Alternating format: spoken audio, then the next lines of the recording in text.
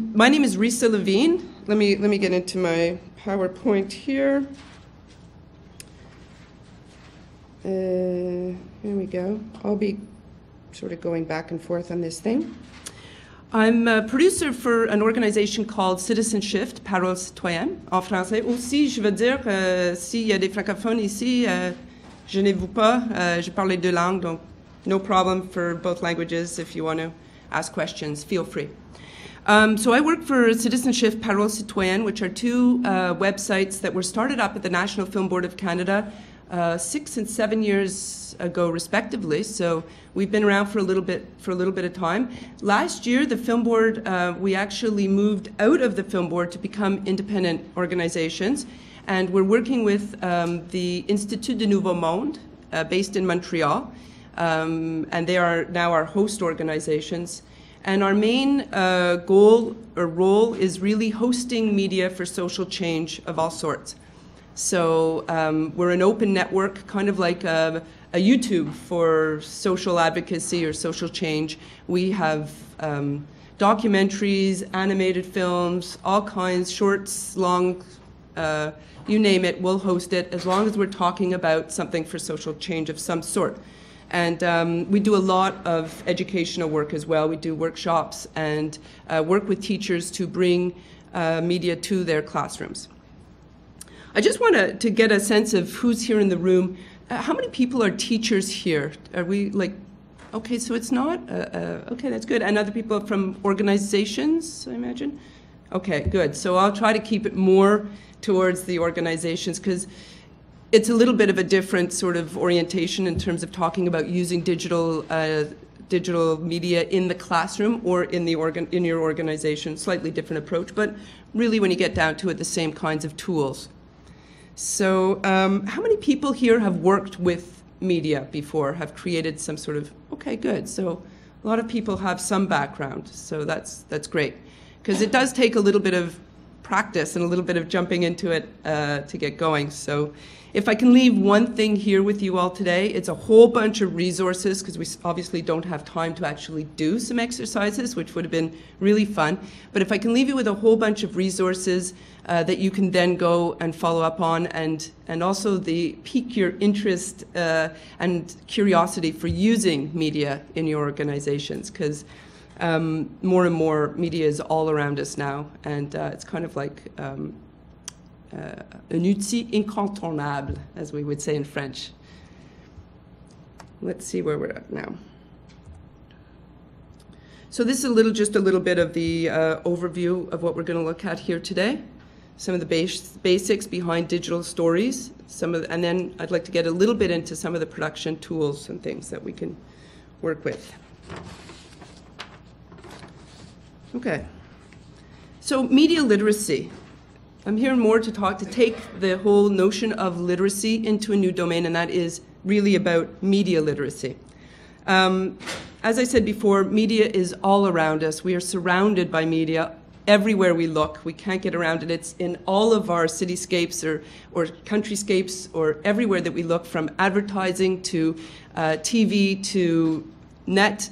Media is probably one of the most important literacies that we can actually gain in today's world, and yet we don't really spend a lot of time talking about what media literacy is, or why that's not just important but crucial, I would say.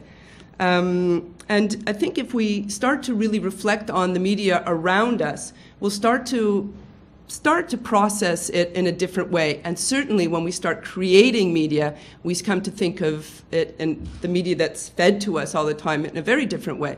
And we begin to start to understand how easy it is to manipulate messages in media. So certainly if you're an organization, it's of great interest to learn how to influence people, how to get interest in your organization, how to, I'm going to use the word marketing, although I have a bit of issues personally with taking a marketing approach to everything that we do, and I like to think that we can actually use media and promote our organizations in a social marketing term. Let's look at it that way. So once you're getting into creating media, of course, we're getting into all the higher order learning skills, right? If people have backgrounds in psychology or learning theories, you know, the Maslow's needs and Bloom's taxonomies and all that, media creation always comes up, ranks up into the top of those hierarchies when we're talking about, you know, really understanding, assimilating, using, analyzing the works that we do and our society around us, because as we're using these tools, we're developing these skills, these analytical skills. So media, obviously, is hugely important. Whoops. Where am I going? Okay. Digital storytelling. Now, this is something that's actually sort of controversial, and I took this from Wikipedia, which I thought was pretty good, because as I was doing some of the research for this and other workshops that I've given in digital storytelling, I realized that there's such a huge range of opinions of what digital storytelling really is.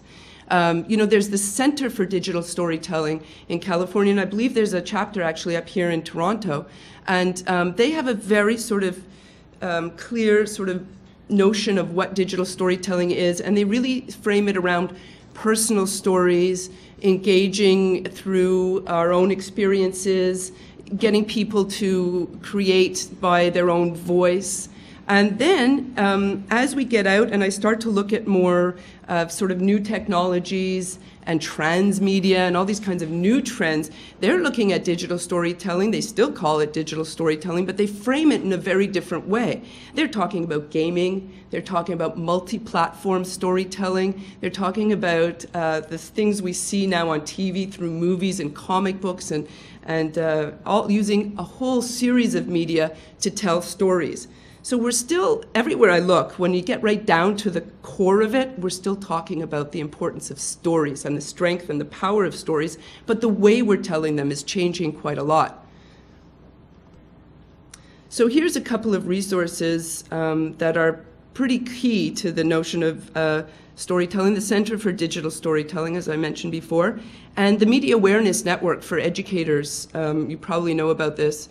Amazing tools in there. Their whole reason for existing is to give media literacy tools to educators and parents. Whoops, before I go there, maybe some people can tell me, like, what kinds of things, why would you want to use digital storytelling? What kinds of things might you want to get across by using, and I've probably just flashed all the answers, but anybody have some suggestions and why you might want to create a digital story? History of your organization. That's a good reason. Introduction to the board members. Yeah. Things like that. If you're into advocacy of some kind, you want to. Certainly, that's a great one. Yeah. Brand marketing. Absolutely. Future success stories and testimonials. Yeah, very powerful. Can be very powerful for your organization. Yeah. Let's see, so these are all the kinds of things that we have in there. Group building is also one that could be pretty interesting. You know, even if some of these stories are never published, the process of actually going through them can be a really great way to get people to work together, because media creation is a team effort. So from research to, you know, using the equipment to putting it online or not, all these are different kinds of tasks, and they take different kinds of skills. So as in filmmaking, you know, it's the same kind of thing. Somebody might be really handy with the equipment. Somebody else may be a great writer. So it's to see what kinds of skills you might have in your organizations. It's a good way to do it. But certainly for your organizations, getting your message out there is probably one of the key reasons to do digital stories.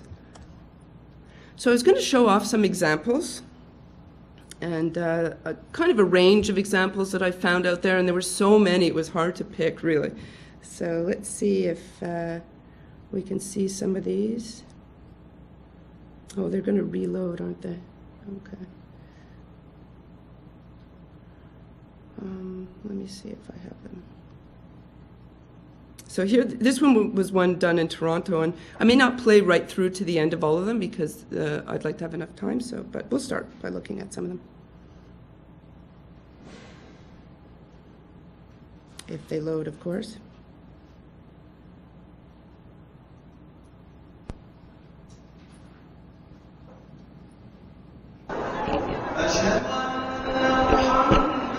One day I got a letter in the mail. Says that I was phase 1 of revitalization. My building was soon going to be demolished. I was devastated. That building was my first real home, and I don't want to let it go of it. When I first moved to Regent Park, all my friends were shocked. They told me it was very violent there. I, for one, did not see what the problem was. Regent Park reminded me of back home, the way you connect with people. I know my neighbors. I talked to them when I went to buy milk and when I took my kids to playground. All my kids has been born there and were attached to as much as I was. But now, the place I had all my memory from was about to vanish. My first response when I heard the news was, why me? Why my building first? There were many rumors going on around. The new building would be given to the rich people and they won't let us come back. As the day went by, I found out I was the only person left in the building. All the cockroach and mice came in my place. One night, about 3 a.m., there was a big bang in my door. I was alone and afraid. I called security. There was no light in my hallway. I couldn't see who was there. Finally, the day came when I had to leave. Packing up my books, I felt so much sadness, more than living back home. I moved to a temporary building until the new one was built. Even though I was there for 3.5 years, in my brain I was just waiting to move again. One day I saw them cutting down the tree in front of my building. Another day I saw a demolition truck arrive. I was looking at my home disappear a bit by bit. Cole Street is a new street, so new the name had to be added on Google Maps. My new home had brand new appliances, wooden floor and 2 washrooms. My boxes all packed and ready to go. I move in on Friday. So there you see, that's a very kind of simple and really kind of a nice little story that obviously had a big impact on the people who were involved in making it, because it was quite a personal story, and you know, being shared with others could have a big impact also in the right circumstances and circles. So this is on the site for the Center for Digital Storytelling, and there's a lot of them out there, so you can go and have a look at them. For the next one I'm going to show you, there's like quite a range that I chose. The next one is a much more professionally done digital story, so just to see the sort of differences. And maybe you've probably seen, or you might have seen, oh, it's not loading. Okay, well, maybe we'll skip that one. Has anybody seen this, The Girl Effect? No? Oh, there it is.